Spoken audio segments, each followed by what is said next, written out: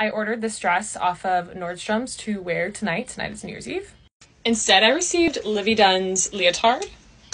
Unfortunately, I'm not Livy Dunn, so I'm not going to look as ripped and stunning as Livy Dunn does in a leotard. So I immediately called my favorite store, the American Girl doll store, and I asked if they had Molly's holiday costume.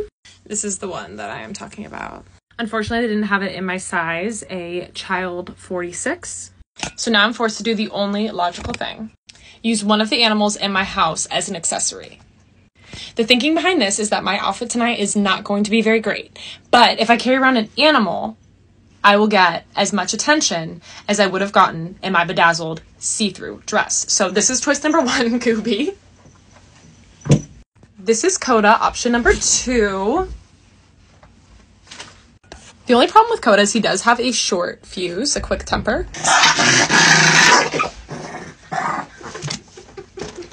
Option number 3 is a little camera shy, so I'm gonna obviously not pick him because I need a good Instagram picture.